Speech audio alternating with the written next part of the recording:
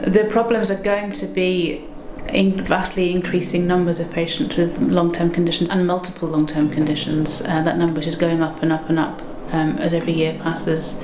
At the moment, often practices work very reactively, so you're caught out sometimes by patients with big needs. But also when there's urgent care, a lot of GP appointments, a lot of same-day appointments are often driven by patients who've got long-term conditions, who need help, and I think our clinicians are often frustrated that they can't do as much as they'd like for their patients and do enough in their homes. So they're central really to all that we do.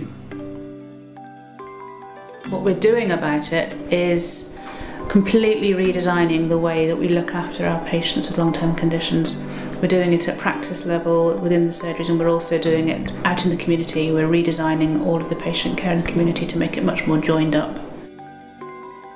I think it's equipping our clinicians to have the extra support they need.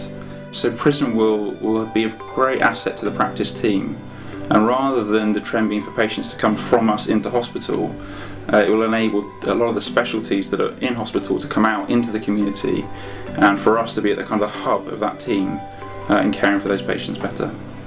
And importantly, it's about being able to communicate their needs to the healthcare teams. So that everybody's communicating with everybody properly, and that there are teams of people who will help look after patients, particularly the very vulnerable and the very high-risk patients. There's so many needs and so much more that could be done in the community if the people were there to do it. So instead of it just relying on us and our team thinking what can we do, and often having to send people into hospital or patients needing help at weekends and things and the support not being there, PRISM's going to put in place the teams, the support structures needed to keep people in their homes, to help them manage their conditions better, and not just to react when things go wrong, but to think ahead and think, what are the problems going to be, who are the patients that are going to need support, how can we put the resources in place to help look after them better and keep them out of hospital. Well, importantly, the carer is the focus in this as well. So what they have to say is heard, also what the family has to say is heard. It will provide support for the work that I do, because I know that when I see patients here in the GP setting, that if they're becoming more and more vulnerable and more high risk for admission, that there will be name contacts that I will be able to approach there and then. So having that support targeted at the right patients available at the other end of the phone is going to make a massive difference to our practice. Importantly, I think we use the key phrase, the mantra, which is no decision without you, and that's the key part of this. The patient is at the centre of their own care. So healthcare, local support, voluntary support comes to them. So it's a total change to what healthcare will be in the future to what it is now.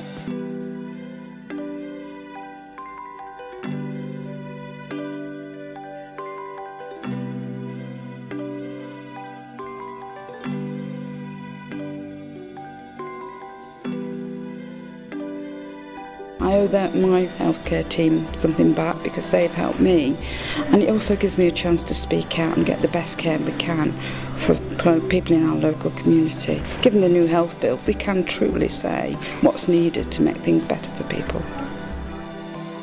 I think for the process to work, it doesn't work with just one party or one GP practice or one organisation. The whole point is to integrate care for patients, to pull information and resources and center them around the patient themselves rather than around the organisations and how they want to work.